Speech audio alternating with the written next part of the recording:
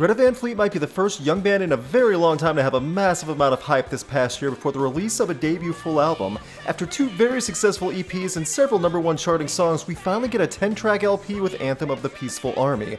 Put all the Led Zeppelin references and comparisons aside for now because it's time to take a listen and see what these young men from Michigan have to offer. It was a month ago in an interview with Rolling Stone that the group collectively said that songwriting is the most important thing to them. Songwriting comes first. Then going on to say that listening to Neil Young and Bob Dylan as sources of inspiration is what helped them. If anyone says this band isn't directly inspired by 60s and 70s classic rock, then you are on more drugs than all of Woodstock. As much as I enjoyed Highway Tune and appreciated Safari Song, I have to admit that I was not sure if Greta Van Fleet would have much more to offer than throwback rock and roll. After I saw them live, I could tell that they were more than a studio band and definitely knew how to play.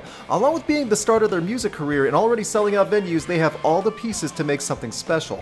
Anthem of the Peaceful Army is listed as being over 40 minutes across 10 to 11 tracks depending on the version you hear. You are getting some decent song length from each title, so I like to think that Greta Van Fleet aren't just making quick tracks and moving on to focus on singles. For all the high expectations that people will have before hearing this album, it can't be the same standard rock album with filler that is forgotten about in a month, or at least it doesn't appear to be. After hearing the entire album several times, I can honestly say I was surprised at the different speeds and variety and sound that Greta Van Fleet presented on their debut. The opening track, Age of Man, is a great, slow bellowing song that shows off Jake's guitar licks. The Cold Wind is a more standard 60s rock sound what people will expect, which leads to When the Curtain Falls.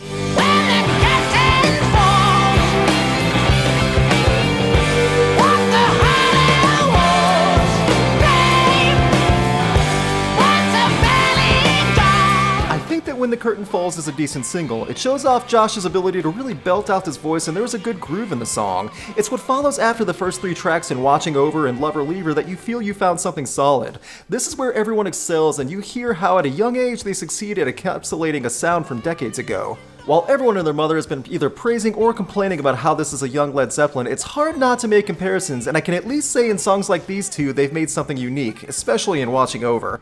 Lover Lever is definitely stripped right out of a Zeppelin show, but it doesn't take away from the fact that these guys know how to play. In the second half of the album, there is much more acoustic work and even some organ playing that I think will surprise a few people. None of it is bad, but it's in the first half of this Anthem of the Peaceful Army that just about everyone will be staying in and wanting to hear over and over again. There are some songs on this album that are okay, but then there are some that are stellar.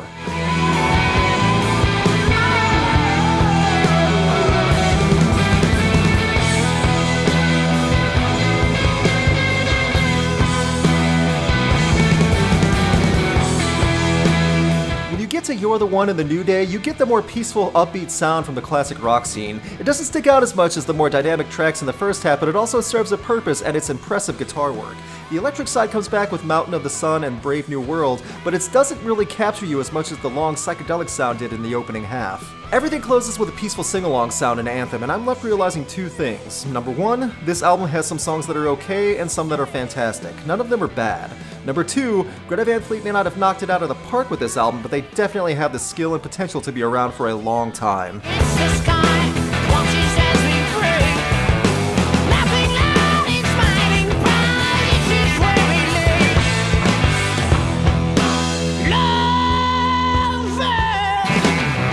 I was not expecting Greta Van Fleet to have as many peaceful flowing tracks to go along with the edgier hard rock style from the 60s. However, it shows a lot more variety than I would have anticipated, and all of the instruments played on this album are excellently performed.